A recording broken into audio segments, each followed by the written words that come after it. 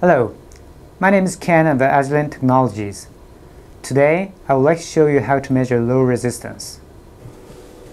This slide shows you how to measure a resistor by general 4-wire ohm measurement. Use a DC current source to force current and measure the voltage drop across the resistor by voltmeter.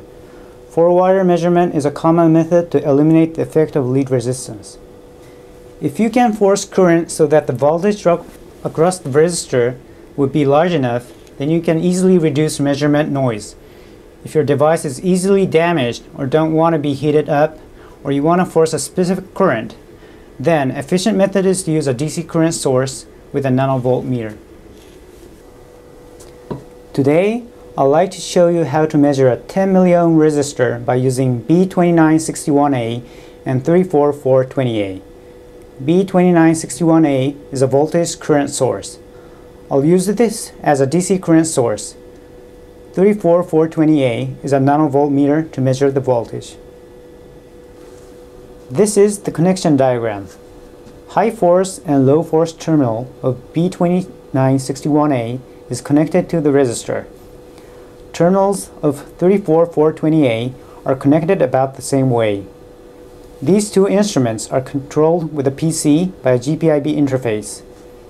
Trigger output of B2960A is connected to external trigger input of 34420A to synchronize these two instruments. This is the 10 milliohm resistor.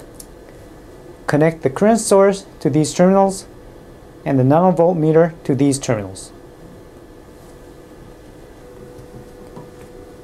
You can customize the measurement settings such as force current, integration time of the voltmeter, and also other parameters. Now let's repeat the ohm measurement and plot the measured resistance value. Force current is set to 1 milliamps and the integration time is set to 10 PLC. Let's start the measurement. Here's the measurement result. You can see that the measurement noise is about 5 microohms and less than 0.1% of measured resistance value. Even if the force current is small, such as 1 milliamps, we can achieve a stable measurement. This is a measurement result of 4 different force current. The vertical bar shows the standard deviation. It shows that the standard deviation getting smaller when forcing a large current. You can set the best force current regarding the noise and the damage of the device. If you'd like to have more information, you can visit our website currently showing below. Thank you.